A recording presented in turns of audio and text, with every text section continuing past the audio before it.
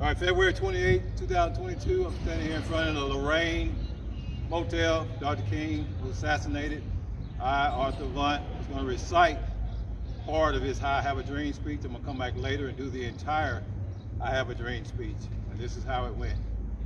I'm happy to join with you today in what will go down in history as the greatest demonstration for freedom in the history of our nation. 50 years ago, a great American in whose symbolic shadow we stand today signed the Emancipation Proclamation. This momentous decree came as a great beacon light of hope for millions of Negro slaves who've been seared in the flames of withering injustice.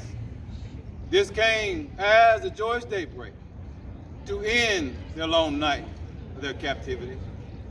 But 100 years later, the Negro still is not free. 100 years later, the life of the Negro is still badly crippled by the manacles of segregation and the chains of discrimination. 100 years later, the Negro lives on a lonely island of poverty.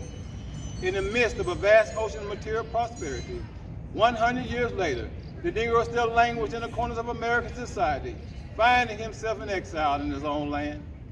But we come here today to dramatize a shameful condition. In a sense, we come to our nation's capital to cast a check, to which the architects of our republic wrote the magnificent words of our Constitution, Declaration of Independence. They were signing a promissory note for all Americans to fill air.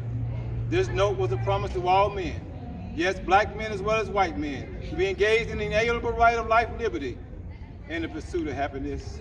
But it is obvious today that America has defaulted on this promissory note in so much as citizens of color are concerned. Instead of honoring this sacred obligation, America has given the Negro people a bad check, a check that has come back marked insufficient funds.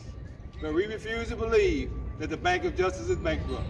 We refuse to believe that there are insufficient funds in the great false opportunity of this nation. So we come here to cast this check, a check that will give us upon demand the riches of freedom and the security of justice. Now I can continue this and go on and on through the entire speech, but I just want to do this today since it was the last day in February of this month 2022, honoring Dr. King, Martin Luther King Jr. here at the Lorraine Motel where he was assassinated, and honoring him Black History Month. This is Arthur Vaunt. Love all of you. Have peace, love. We're all one race.